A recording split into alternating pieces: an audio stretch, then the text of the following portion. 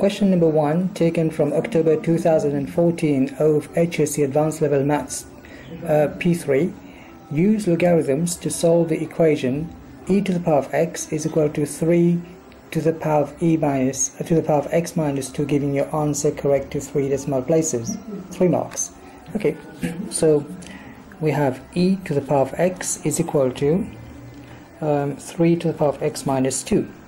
So what can we do? Using natural logarithms, we can say x ln e is equal to x minus 2 in brackets ln 3.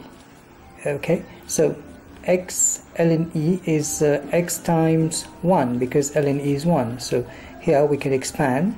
Alright, so ln 3 times x is x times ln 3 minus 2 ln 3. Okay, so x ln 3 minus x is equal to, send this on the other side, becomes 2 ln 3. Hence we have x is common, therefore x is going to be taken outside, and we have ln 3 minus 1 in brackets is equal to 2 ln 3. Therefore x is going to be 2 ln 3 all divided by ln 3 minus 1. And what x is going to be, we can just do that with the calculator.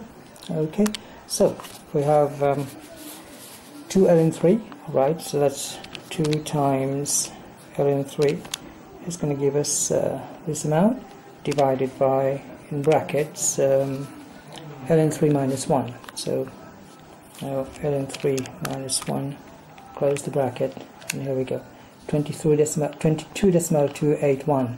So to 3 decimal places, the answer is going to be 22.281. This is to 3 dp. And here is your answer. 3 marks for you.